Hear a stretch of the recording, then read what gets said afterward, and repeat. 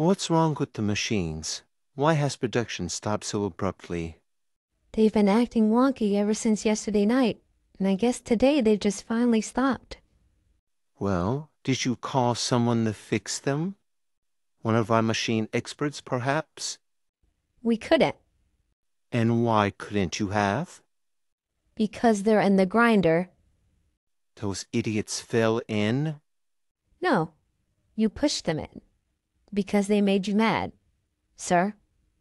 Ah, this is just perfect. Well, what about the intern? Do we have any interns that can do this? They all fled and ran once they found out what you did after getting mad. So we have no one to fix the machines? What a perfect Monday morning. You wouldn't be having this problem if you could control your anger. What was that? Nothing, sir.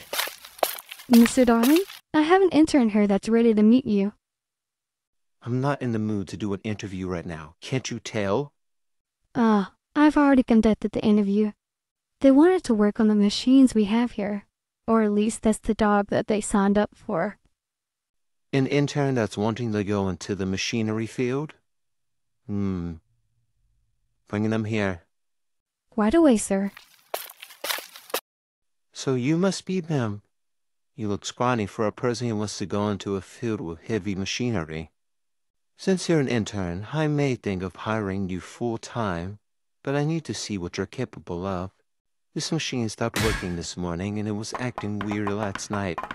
Maybe if you can use your brain, you can probably fix it. How did you do that?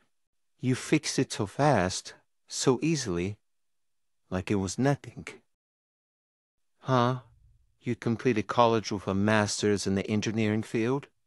Wow, I don't care. You've impressed me thus far. But don't get cocky. Since you fixed this machine so quickly, I expect each and every machine to follow suit and be at maximum potential. If I find a machine that's not working at said potential, I'll push you into the grinder and see what kind of color you'll make.